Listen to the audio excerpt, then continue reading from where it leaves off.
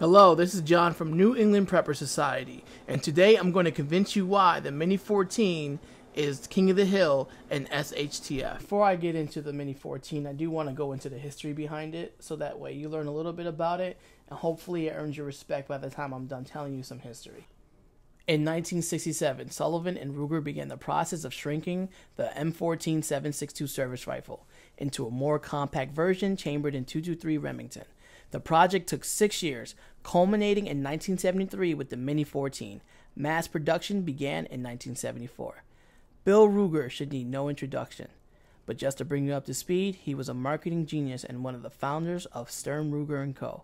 He and his design teams brought us the Standard Auto, Single 6, 1022, and many other firearms. Leroy J. Sullivan was born on June 27, 1933, in Nome, Alaska. Sullivan lived in Nome until he was about 7 years old. Concerned that World War II would spread to Alaska, Sullivan's family moved to Seattle, Washington. Sullivan served in the U.S. Army from 1953 to 1955. Although he was trained by the Army to be a telephone installer and repairman, due to his civilian training, he went overseas to Korea in 1954, where he was assigned by the Army to be a diver to repair oil pipelines and other facilities damaged during the U.S. invasion of Incan Harbor. Sullivan is largely responsible for the Ultimax 100 light machine gun, the Surefire MGX. He also contributed to the Ruger M77 rifle, M16, Stoner 63, and Ruger Mini 14 rifles. For a period of time, the Ruger held one distinct advantage. It didn't look like the rifle that most Americans had only seen in newsreels from the Vietnam War, nor was it plagued with rumors of unreliability. It had a classic look that didn't allude to America's involvement in what was an unpopular war. Despite its roots in military designs, it was not the extreme-looking black rifle carried by soldiers and Marines overseas, and therefore it appealed to civilians, police departments, and correctional institutions that sought the firepower available for either platform, but liked the tried-and-true Garand-style action and a classic wood and steel look. These were the days before American cities had SWAT teams. They were the days where patrolmen wore dress shoes and carried a 6-shot revolver. The idea of the police having a shootout with heavily armed gunmen was considered far-fetched by the average person.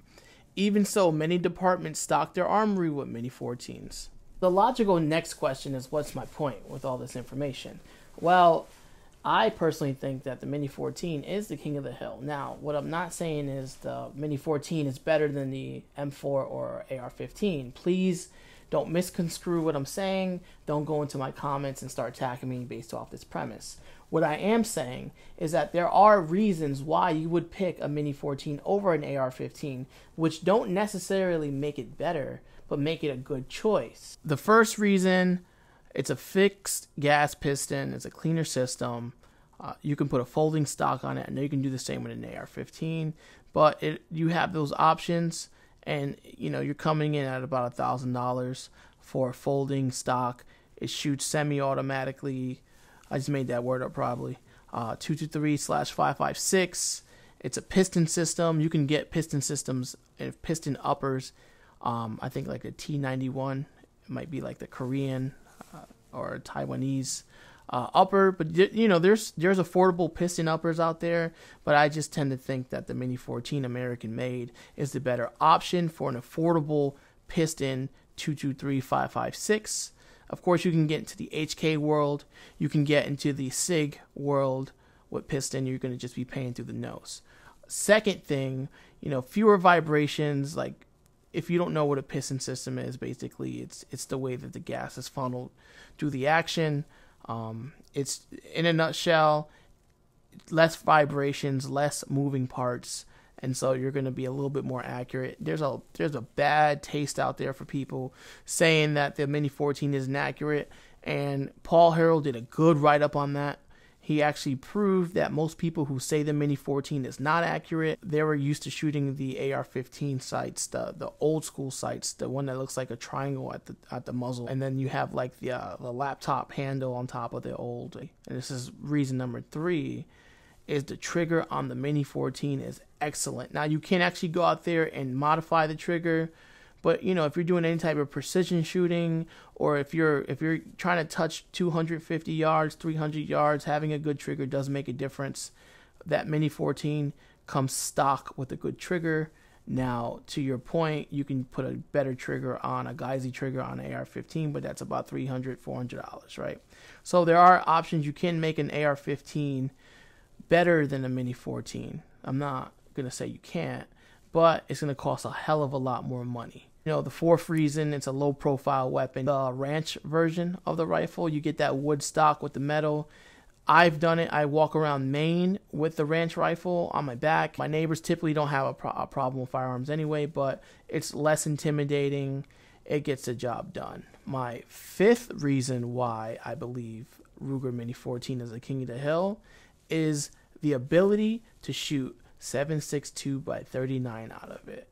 Now, these are for people who, I have a 300 blackout video. Some people hate it, some people love it. They say 300 blackouts too expensive. If you were an SKS guy and you like the SKS rifle is now, it's military surplus. It's an old Russian gun that shot 7.62 by 39 with a fixed mag. Some of them had detachable mags, very hard to get. That SKS is now almost $1,000. It's military surplus. The gun is probably 50, 60 years right now. Old. So if you like the SKS, you like the wood and steel look, and you like the ability to shoot some cheap surplus 7.62 Russian ammo, the Mini 14 does that for you. And in my opinion, it does it the best. Now, I live in Connecticut. The gun laws here are absolutely unconstitutional. You can't own an AK-47 with a 7.62 round. You can only own pre-ban AK-47s with 223, 5.56 capability. So in an unfree state like the state I live in, the Mini 14 is going to be the best sled for the 7.62 by 39. It's an intermediate. For those who don't know what that AK-47 round is an intermediate cartridge. It is a 30 caliber round. You can use it for hunting in this state or many states. So, you know, to me, that's what makes the Mini 14 a versatile weapon, a versatile platform. It does give you the 30 caliber options. You have your old 5.56 options. And just to sum up what I'm trying to say, it's a great option. If you don't want an AR-15 platform, the Mini 14 is king of the hill. And these are 5 reasons why I think you should pick Mini 14 and SHTF.